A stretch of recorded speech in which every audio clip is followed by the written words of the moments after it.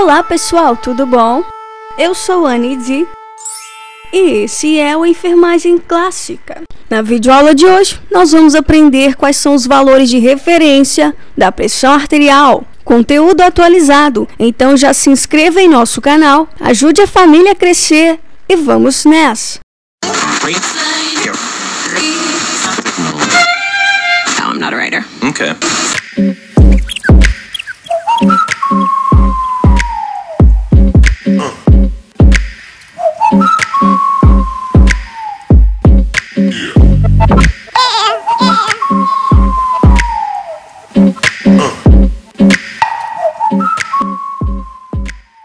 Meus amores, estamos de volta com mais uma videoaula para você. Olha só, antes de você aferir a pressão arterial do seu paciente, você deve realizar alguns cuidados. Quais são esses cuidados? Em primeiro lugar, o paciente acabou de chegar no seu consultório. Você vai pedir que ele vá até o banheiro, esvazie a bexiga. Isso é muito importante, hein? E depois, peça para que ele se sente e repouse por 5 minutos. Atenção ao repouso para estabilizar o fluxo sanguíneo no organismo. Na sequência, você deve observar o posicionamento do paciente, a escolha do manguito ideal, e o tamanho correto, qual membro você vai utilizar e também quais foram os valores obtidos na medida da pressão arterial. É importante que você faça essa aferição num ambiente calmo e tranquilo, para evitar possíveis ruídos externos. Meus queridos, a seguir vamos aos valores de referência de acordo com a 6ª Diretriz Brasileira de Hipertensão. E isso para indivíduos adultos maiores de 18 anos.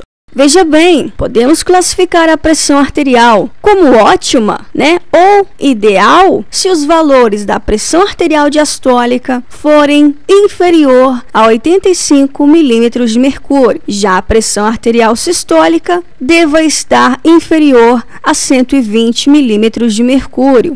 A pressão é classificada como normal quando a diastólica for inferior a 85 e a sistólica inferior a 130 milímetros de mercúrio. Veja bem, olha só, com o paciente a gente nunca vai falar: meu senhor, sua pressão está 130 por 80. Não, ele vai dar um infarto, Nossa, eu tô morrendo. Calma lá, a gente tem que saber comunicar com o paciente. Meu senhor, a sua pressão está 13 por 8. Aí sim, ok. Seguindo aqui, a pressão arterial é classificada como limítrofe se a diastólica estiver entre 85 a 89 milímetros de mercúrio. Já a sistólica entre 130 a 139. A partir desse parâmetro, nós temos uma pressão arterial limite. Acima disso, o paciente já é classificado como hipertenso. Anota aí, acima disso, o paciente já é classificado como hipertenso. Vamos lá então, hipertensão estágio 1, diastólica entre 90 e 99 milímetros de mercúrio. Então, a partir de 140, a 159, no caso da sistólica, o paciente já vai ser classificado como hipertenso grau 1. Hipertensão estágio 2, diastólica de 100 a 109 milímetros de mercúrio, sistólica de 160 a 179 milímetros de mercúrio.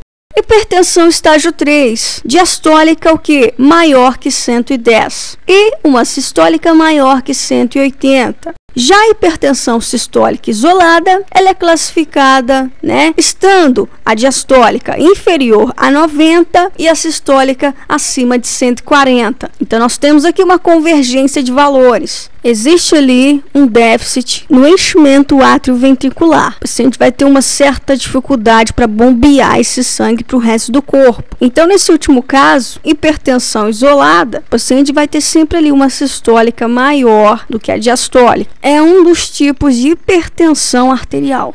Meus amores, essa foi a videoaula de hoje. Se você gostou, inscreva-se em nosso canal. Toda semana nós temos videoaulas novas sobre a nossa boa e clássica enfermagem. E Deus te abençoe e te dê a paz. A paz é muito importante. Tome posse dela. Até o próximo vídeo.